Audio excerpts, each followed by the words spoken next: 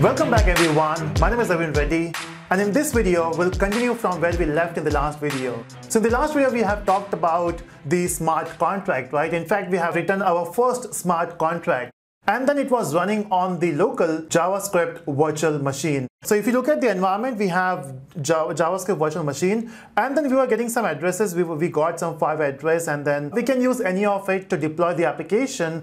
And once you deploy it, you can just test it by depositing money or by withdrawing money. But how about if you want to run the same thing on the test network? So I don't want to run this on the JavaScript VM because that's a local. We want to run that on a test network or maybe on the main network. So if you want to achieve that, we have to use injected Web3. The moment you select that, you can see the default option which I got here is RinkeBy.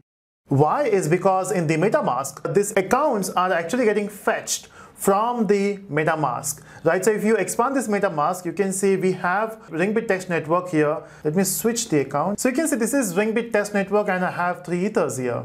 I can use this for the transactions. In fact, you can also move from RinkeBy to main network. The moment you do that, you can see it will ask you for the reloading of the page. So let's reload the page. And here, okay, it's done. Let's go back to run. And you can see in the Web3, if you select inject Web3, you got one address because this is your main network now. So that's how you can switch. So you just have to switch from MetaMask. That's the only option you have. So go back here. We don't want to work on main network because we don't have the currency. So let's switch to RinkeBy Test Network. Let's reload it. Yeah, that's the inject Web3. And let's select the account. So you got only one address because I only have one account. I guess I have 2 accounts, but you can select which one you want. Okay, now I want to deploy this on a RinkeBy Test Network. So if you want to achieve that, you have to select the code we are working with. We are working with bank. Let's click on deploy. The moment you deploy it, it will be done on the test network, right? Which is running or as an actual network. So of course you have to spend some ethers. Okay, you're not buying those ethers, by the way. We are using the free ethers, if you remember.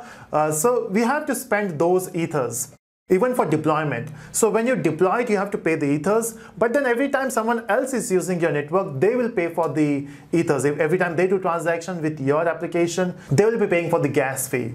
So here, the moment you do that, it will pop up the MetaMask notification. We will say, okay, I confirm this. Let's click on confirm. And you can see it will get deployed on this address. So let's click on this address here. It will take you to etherscan.io, and you can see this is a test network. So you can see the moment you do that, it still says it is pending because it takes some time for it to get mined. I guess it is done. Let me just refresh this page. You can see it is success now. So initially it was pending, now it is success. You got, this is the address from to, you will see all the details here. That's your block number. Anything else? This is your hash. Let's go back to Remix and you can see it is deployed. So this is your deployed contract. So let's go back here and we can perform operation. Get balance will not charge you anything. So you can see balance is 1. That's what we have done in the code. Let me just zoom a code a bit. So you can see that's 1. That's your balance. But if I want to deposit some money, let's say I want to deposit 300. The moment I click on deposit here, again it will charge you, right? Because you are doing a transaction which will change values. So you have to pay the gas fees. So you have to click on confirm. So this is important, right? It will give you a notification. But in case if you have notification blocked in your browser, sometimes it happens with me as well. So you have to just go here and it will show to confirm or not. But since it is working on my machine, I will do that. So I will say deposit, I will say confirm, and it should be done. Again, it takes some time. You can see if I say get balance now, still the balance is 1 because it takes some time to deploy. So you can see we got the confirmation now. So let's click on get balance and you can see it is 301 now.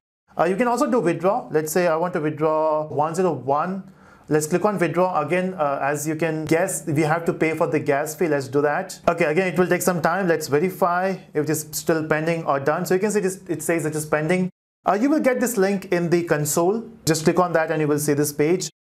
In fact, your browser will also give you notification once it is confirmed.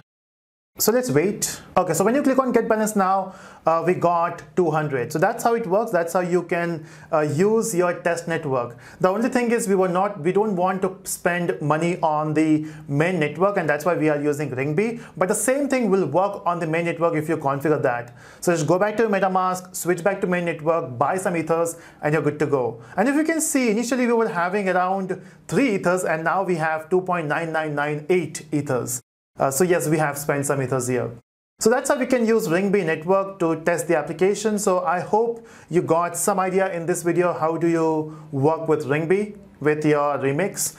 In the next video, we'll do something amazing. In fact, in the next video, we'll try to connect the front end with this blockchain. So when you say front end, the normal web page, maybe a simple web page which will connect with this blockchain.